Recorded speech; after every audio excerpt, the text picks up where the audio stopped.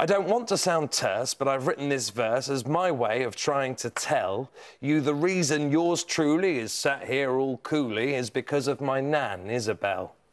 I'm back off to work, my mum said with a smirk, and I think about 85.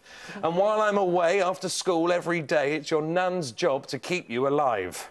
So, off went my mother, and me and my brother got picked up by Nan from then on.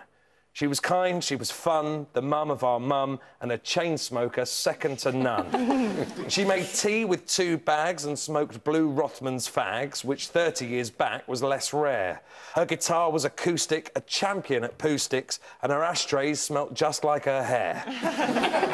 When we got home each day, before we could play, we'd do homework whilst she cleaned her dentures.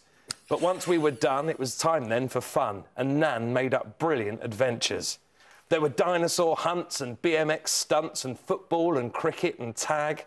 We got taught how to knit and never to hit, though if we got hit, to hit back.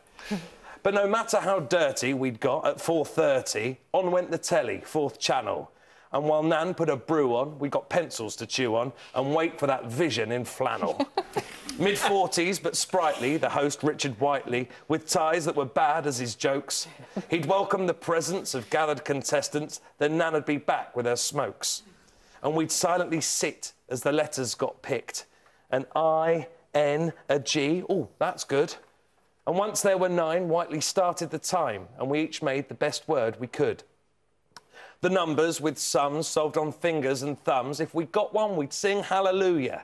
Then letters once more. I think I've got a 4. Well, I've got an 8. No way, do you? Our vocabularies grew, and the new words we knew meant that each time we played, we got better.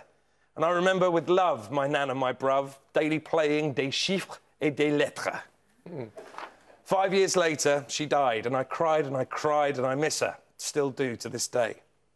But each afternoon, when I hear the theme tune, I still hear my nan say, let's play.